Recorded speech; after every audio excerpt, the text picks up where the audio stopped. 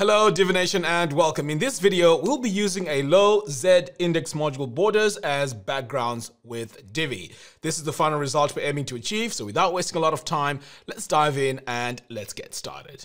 Alright, so the very first thing we're going to do here is to create a brand new page. So I'm going to come over here to Pages, click on Add New. So we're going to give this page a name. So you can give this page whatever name you want, but I'm going to call this Low Z Index. Next, I'm going to click on Use Divi Builder.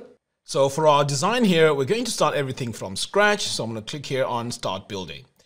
All right, so now that we have this all set, we need to go into our section settings. So I'm going to come over here, click this gear icon. And the very first thing I need to do is to add my padding. So my top and bottom padding is going to be 0. So let's click here on spacing. So I'm going to add my value here for the top and bottom. And then I also need to go to the Advanced tab and set my overflow. So I'm going to click on Visibility and set this to hidden. So the same also goes for the vertical overflow. And now it's time to add my columns. So I'm going to save this, click on the plus button, and the column structure I'm going to go with is 2 equal columns. So I'm going to select that. And before we can start working on anything, I need to add my background color to my row. So I'm going to click away from this and go into my row settings, click on background and add my color by clicking on this plus button. Now, if you want to use the exact same colors as I'm using throughout this tutorial, I will leave a link in the post, the show notes below. So I'm going to come over here now to design sizing. So here we need to set our gutter width. So I'm going to set this to 1. Now our gutter width is the space between the columns. So I want to make sure there's no spaces between the columns. So I'm going to set it to 1. And then I'm going to activate equalize column heights.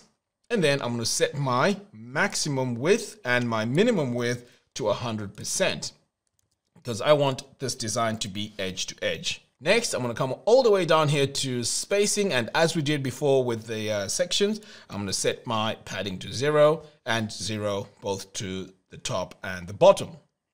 Now let's go to our column 1 settings. So I'm going to go back over here to content and click the gear icon for column 1. So here I'm going to add a background gradient. So I'm going to come over here, click on background, and the tab I need to go with is the second tab. Then I'm going to click on the plus button and let's add our colors. So my second color here is going to be this value.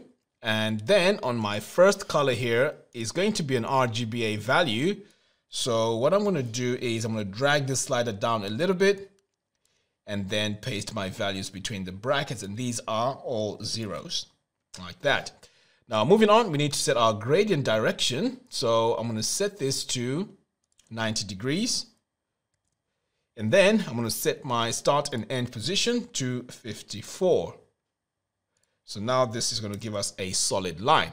Next, I'm going to go to my box shadow. So I'm going to click here on design, box shadow, and I'm going to go with the first option. So the only thing I need to change here is my blur strength, and I'm going to set this to 80. Right, so let's save this and then save it one more time.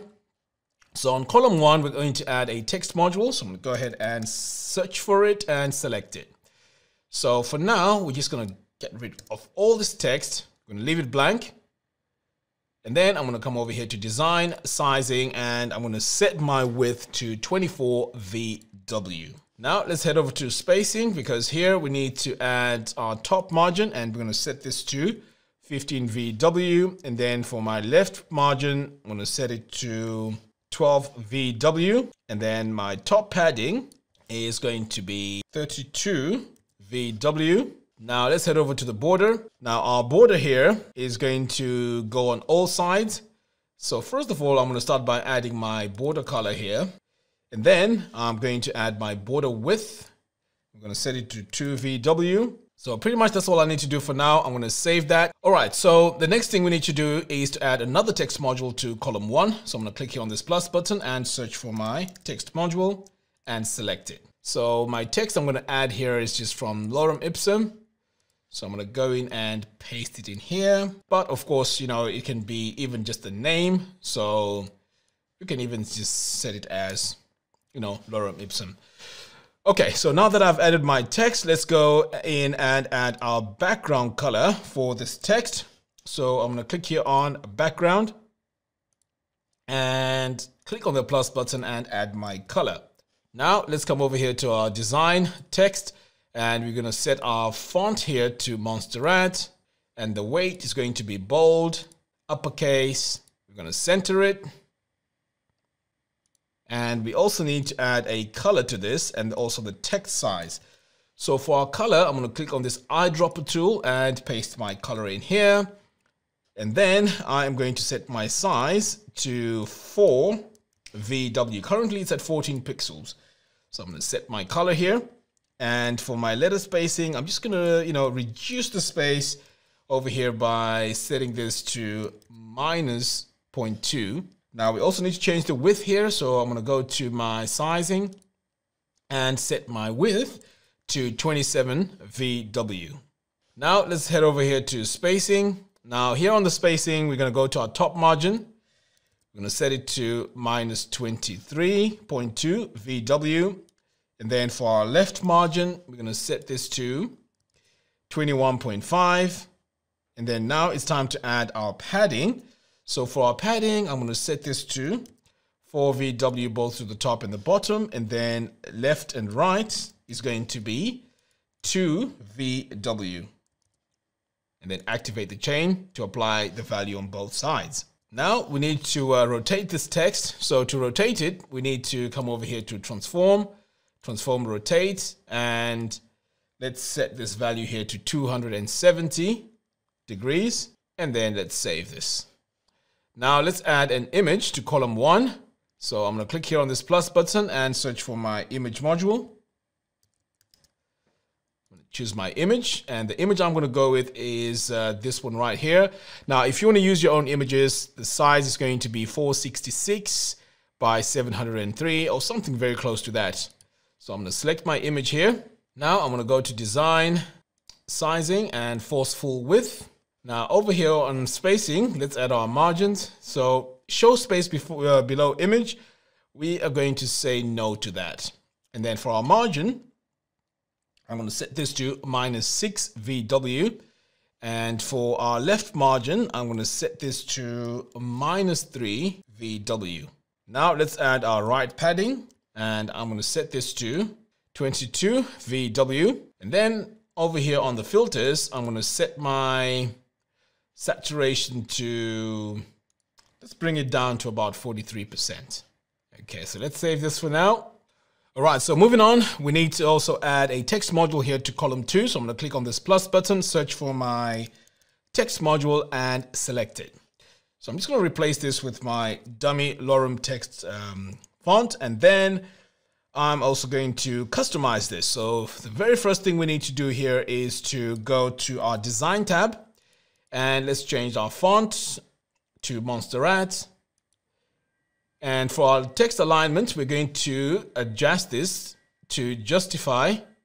And for our text color, I'm going to set this to this color right here. And as I mentioned before, if you want to use the exact same colors, I will leave a link to the post in the show notes below. So moving on, we're going to add our text size, and this is going to be 0.9 VW. And then for our line height, I'm going to set this to 2.5 EM. Now let's head over here to spacing. Now on spacing, we're going to start with our top margin. So that's going to be 10 VW, and then left and right padding, we're going to set this to 8 VW. So this is going to go both to the left and the right. In fact, I've got it here on the wrong place. This needs to be left and right. So I'm going to activate my chain. So now you can see this has much better breathing space, and we can read that text much easier. All right, so moving on, we need to clone this text module. So I'm going to save this for now, and then just duplicate this. We're only going to do it once. And then for this to look nice, we need to remove the top margin. So I'm going to come over here, go to design, spacing, and I'm going to remove the top margin. So now that we have these two, what we're going to do next is to add another text module, but this needs to go between these two that we've just added. So I'm going to set it here, and I'm just going to add a line here of lorem text. And you know what? Let's just add it as a single line.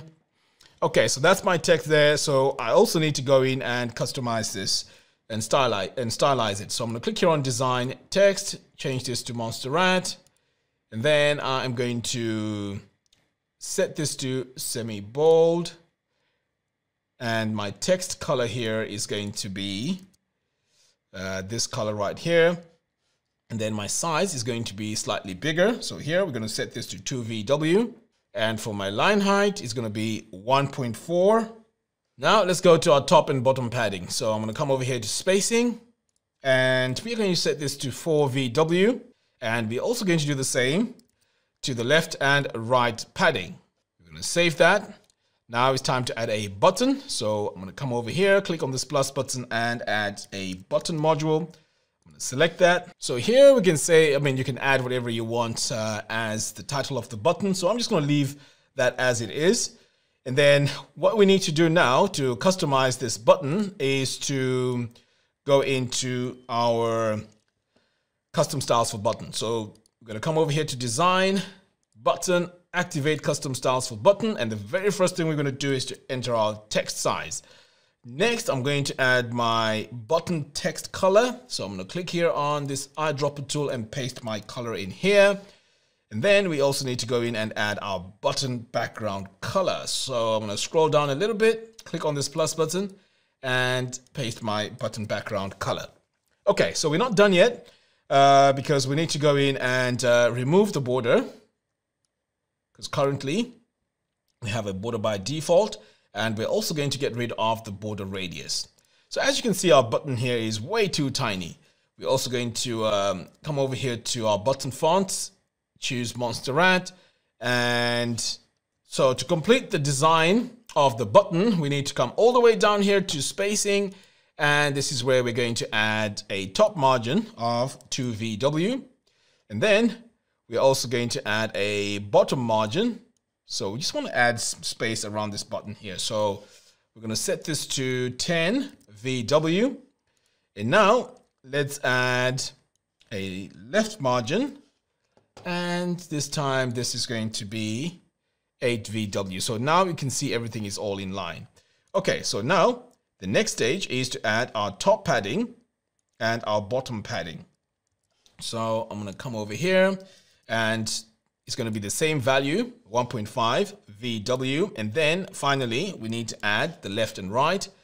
So I'm going to enter my left and right padding here. In fact, it needs to be 4 VW. Okay, there we go. So now our button is nice and big. Let's save this because this is our last step. I'm going to publish this. And now let's take a look at our final design. So I'm going to exit the Visual Builder, and this is our final design. So there you have it. Thank you all for watching. If you like this video, please give me a thumbs up and do follow us on our social media platforms. By doing so, you'll be notified every time we release new tutorials. Until next time, thanks for watching, and I'll see you in the next video.